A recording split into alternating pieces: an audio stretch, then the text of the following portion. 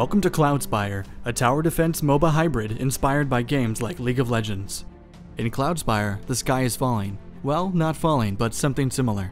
The islands of Ankar, far above the world, are coming together for the first time in known history. A mystical substance, the Source, is the only thing keeping them apart. But the Source is waning, causing these varying chunks of Earth to come nearer and nearer one another. The occupants of these lands are hostile towards one another, each showing avarice for the mystical Source. As an inhabitant of this world, you will take on one of the 4 races entwined in the war that has broken out.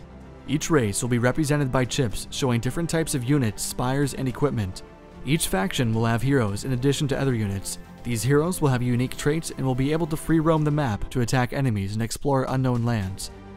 Cloudspire plays in about 2 hours, and play begins with the placement of the hex groups. Once all hex groups have been placed, players will place their fortresses around the edges of the created map.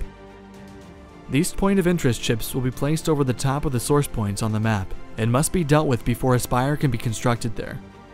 Each faction will have 4 types of spires that they can unlock, and up to 8 can be out on the map at any given time. Spires start out with specific upgrades. These chips will be placed under spire chips and affect their damage, range, defense, and number of targets. Whenever spires take damage, they lose an upgrade. Cloudspire is a hybrid tower defense game, and it takes place over waves that contain 5 phases. The event phase sets the parameters for the wave. In the market phase, players will purchase minions, heroes, and more from the market. During the build phase, players will use Source to build and upgrade spires, activate heroes, and unlock units.